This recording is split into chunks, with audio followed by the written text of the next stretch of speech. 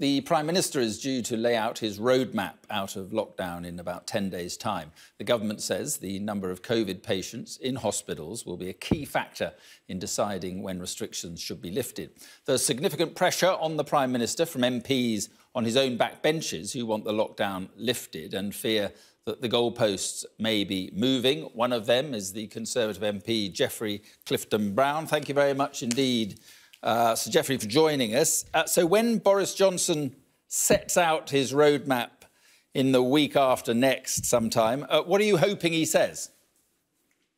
Well, I think what he's got to really consider is the balance between keeping us locked up and the damage that could do to the rest of the nation in terms of people's individual health, their mental health, possible suicides, the immense damage to business, as opposed to keeping the COVID situation under control. And I'm not sure that he's got the balance right. He's talking about letting schools go back on a phased basis at the beginning of March, which is causing teachers anxiety because they've got to keep a hybrid system of virtual and actual learning. He's talking about shops being open in April and pubs and clubs, my hospitality industries in the Cotswolds, in May. Now, that is far too long. They're absolutely pulling their hair out. And I think he's got to get this balance between keeping us safe from COVID, but allowing the economy to open up and start to function, our lives function as normally as possible. But lifting lockdowns too soon didn't go so well last year. We had a second lockdown by, what was it, early November. Then after Christmas, we had another lockdown early January. And also we've had 60,000 COVID deaths since November. Yes, but that was before we had a vaccination programme. Now, we know mercifully that the first 4 cohorts are likely to be met by the 15th of February. That accounts for about 80% of all the cases that people are likely to die. So there is no reason why April, the vast bulk of the economy, shops, clubs, pubs, restaurants, shouldn't be allowed to begin to open. Right, so it really is essential. So you would start opening up before elderly, vulnerable people had their second jabs, would you? Well, they're well protected after the first jab.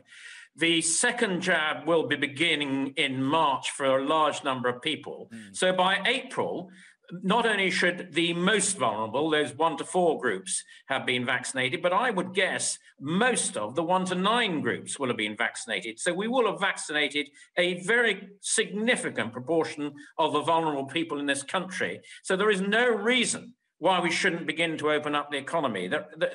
And we got to, in Parliament, vote on the extension of this regime or something to replace it on the 29th of March. And I think the Prime Minister will need to think very carefully the programme he puts in place of it, because otherwise he's likely to get a difficult time in Parliament. But he's being told by people like Susan Hopkins, who was speaking on Sky News on the Learn the Lessons programme the other night, that there should be restrictions. They should last until at least all adults have been vaccinated. And I guess by vaccinated, she means 2 doses. That could be much later in the year, couldn't it? And I guess the whole point is, while we've got the vaccine programme, let's protect it and just, be very cautious about this over the next few months. As I say, if you're too cautious, you do equally as much damage as if you unlock at a sensible time. We've got to start to get this nation back to normality in a relatively soon timetable. We've got the vaccination programme. It will have vaccinated a significant proportion of the vulnerable adults in this country by April, and we really need to considering opening up the economy then. So when would you be thinking of opening bars and restaurants and gyms and so forth? Well, if the pattern of hospital cases is the same throughout the country as it is in Gloucestershire, which has seen a significant fall in the last week or so, I can see no reason why those sorts of hospitality industries shouldn't be able to open really by Easter, at the beginning of April, but certainly during the month of April. And they are really being hammered at the moment because they are industries that have very little financial backup behind them. If they miss both Easter and the May bank holiday, they will be in serious trouble. So opening bars and restaurants here, what about people heading off on holidays, even in this country or certainly abroad? What is your view of that this summer? Because that raises a different issue of people coming back from countries where vaccination is not as progressed as ours. Exactly. I think people travelling abroad is much more tricky because they will be going to countries that haven't had the comprehensive or early vaccine programme that we have. So I take a much more realistic view of that. People going for staycations in this country, for goodness sake, our hospitality industries in places like the Cotswolds desperately need these people to come here.